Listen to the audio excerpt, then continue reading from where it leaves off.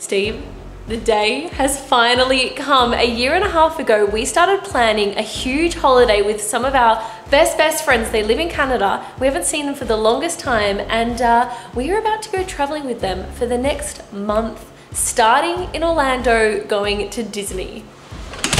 So I don't think we've shared the story of how we met the Grinceris. About 3 or 4 years ago, we were traveling to Utah and we booked a room in a little old lady's house, and a friend said, "Hey, I know someone that watches your videos that live in Utah and they would love for you to stay there." So we are flying to Utah today, which should be exciting. And also we had to change of plans. Like late last night, we were going to stay with an Airbnb, and then Sarah's really nice friend who actually watches the vlogs contacted Sarah and said they can come stay with us. So we're like super happy. So we ended up cancelling this 1-bedroom room, staying with them for 2 weeks. And then you know when you just instantly become friends with someone? Well, that's the Grinceris for you.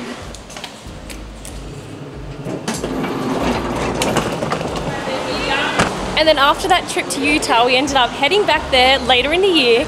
They ended up flying all the way to Greece for our wedding. We have known you for the least amount of time at this table, but you've made the biggest impact that will last a lifetime. From a Snapchat video message, which I'm sure our kids will look back and be like, "Why are you guys on Snapchat?" But from that little Snapchat inviting us into your home and just instantly connecting like best friends. And we flew all the way to Canada and had our first white Christmas with them. Stephen Jess, Santa came. What? What did Bailey get? What did you get him? Oh! That's actually really good. Because Stevie's always in planes. And now we are on the biggest trip that we have ever done with them. We're going to be traveling the south of America, going to a bunch of theme parks, going on road trips for an entire month. But we have just landed in Orlando. So excited.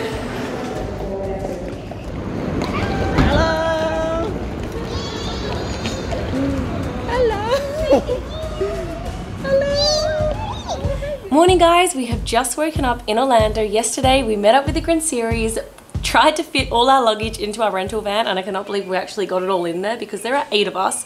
And we checked into our Airbnb. We're staying in like a 4-bedroom place. There's Mickey Mouse on the wall and it's right near Disney.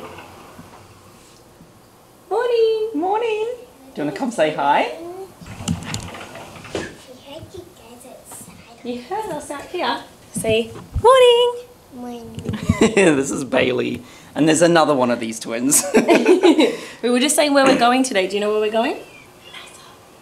NASA. So we're going to go and see the space station, and there's like rockets and spaceships there and stuff like that. Yeah, I think literally this morning they did a launch. Did they? Yeah, they did a launch at like 7 in the morning. We wanted to show you where we're staying. So we're actually staying like right on a swamp.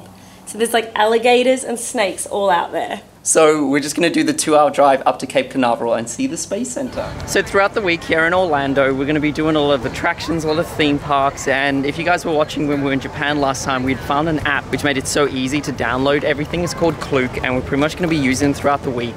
It's just one-stop destination where you can easily buy tickets online. It stores it right in your app, and then you can get your tickets on the app, and you literally just skip all the queues, just beep in, and you're in. So it's super easy to use. We've been loving it. So definitely check it out below if you want to know where we bought our tickets to come to NASA. 9 years since we've been here, and I literally don't even remember any of this. I feel like so much has changed. Please insert some embarrassing photos. No, this whole week is going to be embarrassing photos. So definitely one of the highlights of NASA and why we've decided to do it first. So you can jump on a bus tour and they take you out to the launch pad. So we did a driving tour around the gigantic vehicle assembly building, and just the American flag on that building is 22 stories high, just to let you know how tall it is.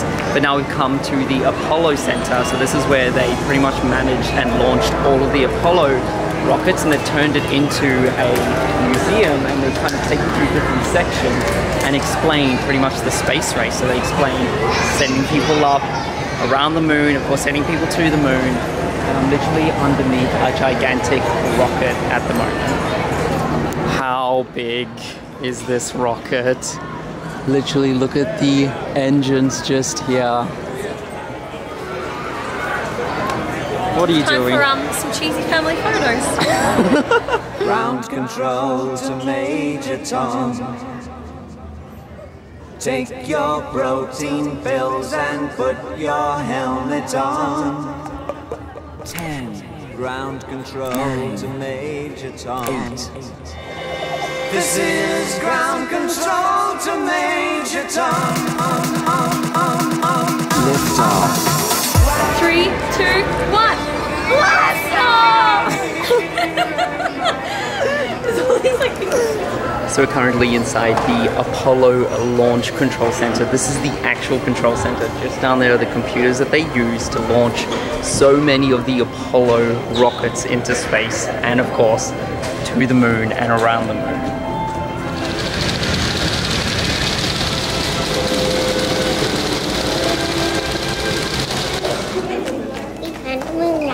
You found a moon rock? This is the capsule for Apollo 14, so this has been on the moon. So just outside you can see one just here and just over here. These are the two current launch pads. One of them is the SpaceX launch pad, so that's Elon Musk's space program that he's doing, and this is where they sent the Tesla into space, which is cool.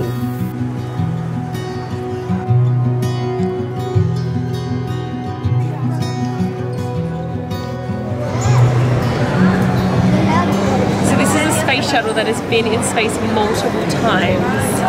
It's like crazy to think that this can just go into space and then they can land it back on Earth. This is the Atlantis space shuttle. It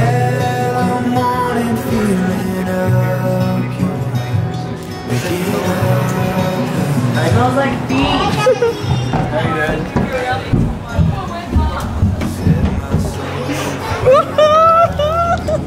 I would win.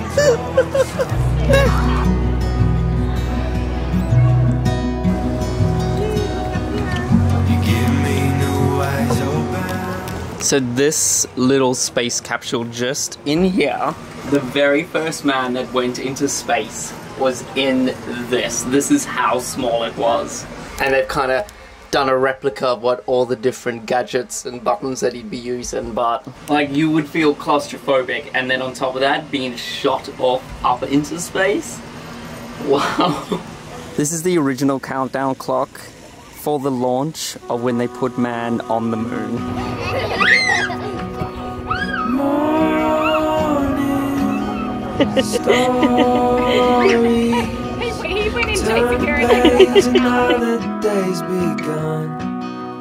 They've either improved this a lot in the 9 years, or when we came with our family we didn't do it right, because we've had so much fun at NASA. Definitely it's a great kind of like filler day between theme parks, because you do and you will get exhausted going to theme parks back to back. I'd recommend you guys come out here. It's been super fun checking it out. Alrighty everybody, I hope you enjoyed that episode here in Orlando. Don't worry, there are plenty more coming your way, so if you are new around here, make sure you hit subscribe, give the video a thumbs up, because next up it's a week of theme parks. Need to brace myself because I'm sure we're going to be exhausted but happy by the end of the week. We'll see you guys next time. Bye. Good morning everybody. Welcome back to Florida. Today starts our epic theme park time. Oh yeah. Oh my gosh, this is so cool. Wow.